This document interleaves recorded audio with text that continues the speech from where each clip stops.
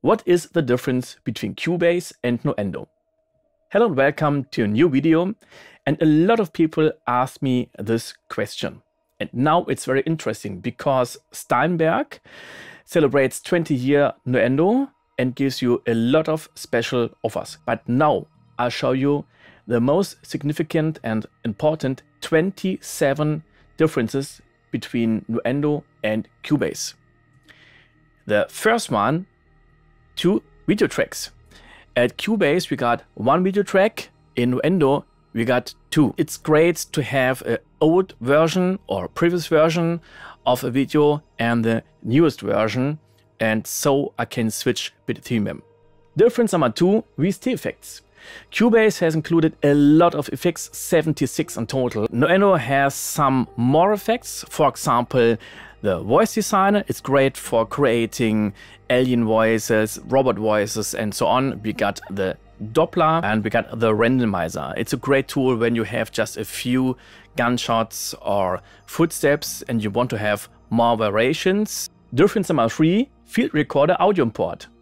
Imagine you got a round table with 4 people talking and you recorded all the microphones but just used one.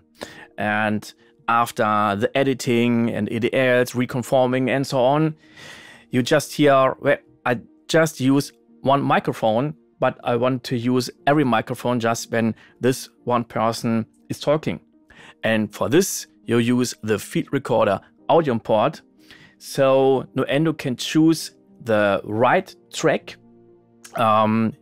You can choose it by choosing the right names or lengths or tags and so on. And this can save a lot of time and raise the quality of your audio signal. Difference number 4, Dolby Atmos and Audio 3D.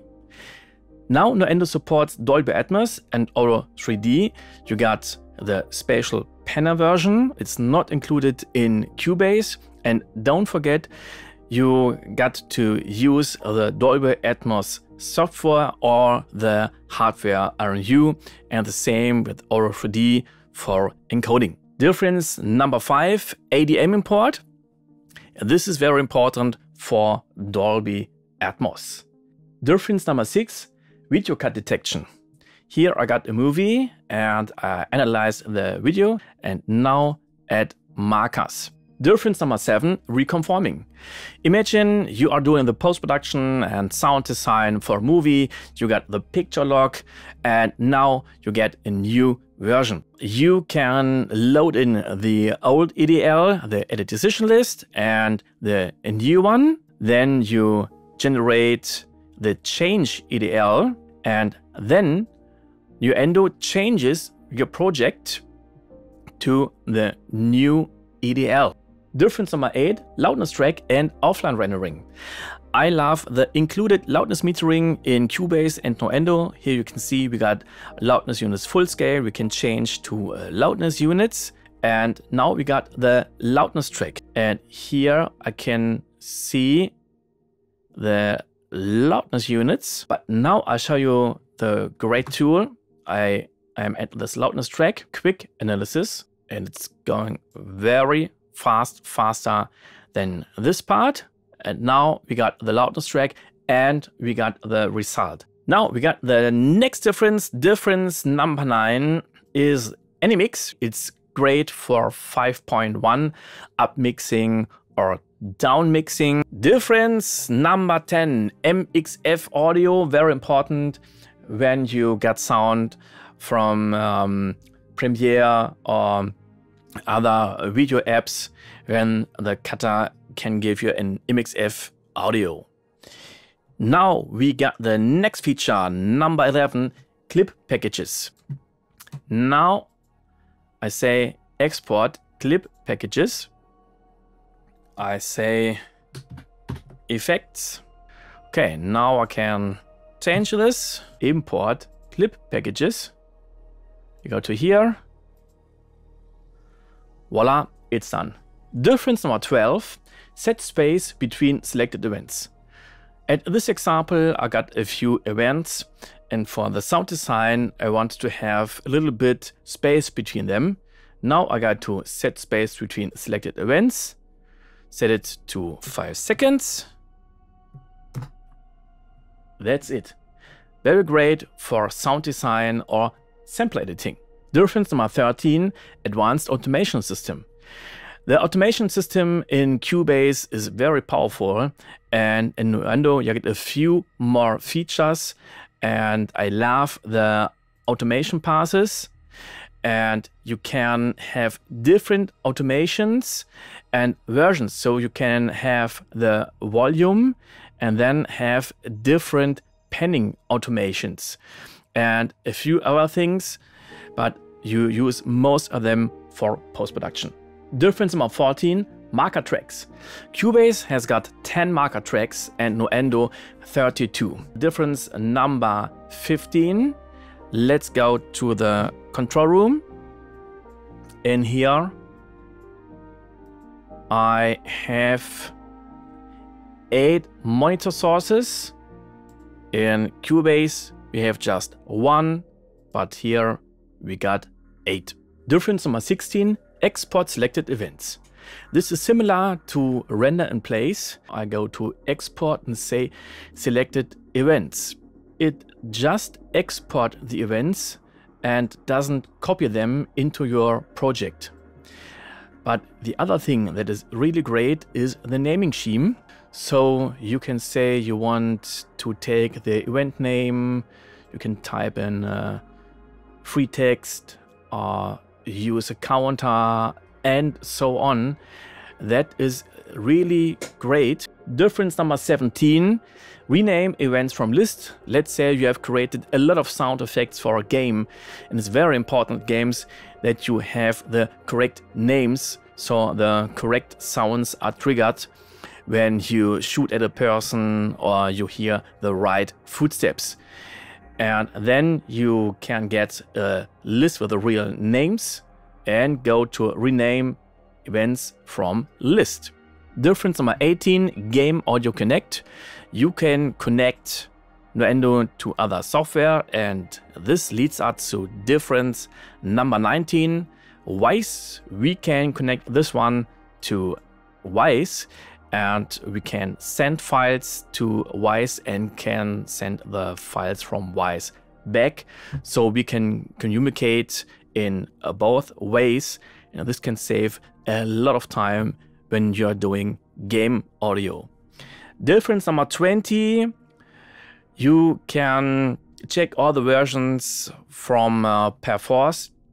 At game audio, you got a lot of things to check out, and a lot of data management. And for this, Perforce and the different versions can help, and Nuendo helps you too. Difference number 21, DOER Spatial Connect. Dear Reality is a German company, and it's very important for virtual reality or augmented reality. And now you can connect it with Nuendo inside of Nuendo. Difference 22, ADR Taker. Here I got a movie. Now let's go to rehearse. Here you can see the text, and here you can see the yellow corner. So this means we got rehearse. Now we are at record mode, and here we got a review. Difference number 23, surround. You got 5.1 in Cubase, but in Nuendo you can go to 22.2. Difference number 24, network. In Nuendo you can communicate and interchange via networking, and this can save a lot of time. Now we come to the difference number 25, VST transit. This is a feature just included in Cubase and not here. I don't know anybody who is working with VST transit. When I work together with our people, we just send the whole projects, and so I don't miss it. Now we got the difference number 26, Cue Sheet. And here I go to File, Export, and Cue Sheet. You want to include the plugins, file list, events list, file name, and just choose all. And here we can see the information, name, untitled. Okay, I didn't save it. Sample rate, bit depth, frame rate, start and length. We got the file list. We got the plugin list. This is very great when you're doing the sound design and you give your project to somebody else. This person can check what kind of plugins are needed or what you have to update or what you have to buy. Very great. Difference number 27, the crossfade editor. The crossfade editor in Cubase doesn't have a lot of possibilities. You can choose the length and between equal gain and equal power. Yes, and the crossfade curve. That's it. And now let's have a look at Nuendo. Here we got the curve here and we got the length and we got more. At here we got the overlap. And now let's change it to 3. And now let's deactivate symmetric fades. This one to 1 second. So we got a short fade out and a long fade in. What I really love here is that you can see the waveform. That helps a lot at post-production, sound editing, sound design, and sometimes at music. And it gets better because now I can just drag and drop the start points or the end points and the start points at here, and I can move it around this way. Really, really awesome. And here we got the ruler. Now Steinberg celebrates 20 years of Nuendo and gives you a lot of discounts. For example, the full version of Nuendo for 600 euro instead of nearly 1000. So you save 40%. Let's say you're using Cubase and it doesn't matter whether you use Cubase 10 or Cubase 4, you just have to pay 240 euro instead of 400. Very important when you're doing the cross grade, it replaces your Cubase license and then you just have a Nuendo license. Nuendo can load in all Cubase files, all. And Cubase can load in all Nuendo files, but Cubase cannot read all the features that are included in Nuendo. For example, some VST effects, or when you have more marker tracks than in Cubase. But when it's just a normal file that includes all that Cubase have, you can switch between them. But one feature is missing in Nuendo, that is the VST transit. When you use it a lot, you will miss it in Nuendo. So Nuendo is the big brother of Cubase. Nuendo has all the features included that you know of Cubase. The early days, they have not all features been included and you had to buy the NEK, the Nuendo expansion kit. Now you can really say Nuendo is the big brother. Okay, let's go ahead. We can cross-grade from Nuendo Live and with the competitive cross-grade. Here owned Apple's Logic, Cakewalk Sonar, Reason, Digital Performer, Pro Tools 9 or higher, Cocker's Reaper, PreSonus, and so on. Ableton Live.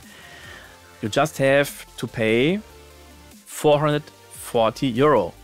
And just imagine, I guess Cocker's Reaper costs 50 euro or 60 euro. So buy this one and then you get the full version of Nuendo, not for 600, but for 440 euro. So when you include this one, you save 100 euro. So that's a great deal. So the big question is, do we have to switch to Nuendo or stay at Cubase? My opinion, when you're just doing music for fun or pop or dance or film music, you can stay at Cubase. But when you are doing post-production, sound design, game audio, music for games, Nuendo will be a game changer and it can save a lot of time for you. But you have to hurry up because this discount is just possible till the 10th of July 2020. I hope I could help you with a big decision, and please don't forget to subscribe so you won't miss any new episodes. I will be very happy about every thumb up and comments and questions. See you the next time.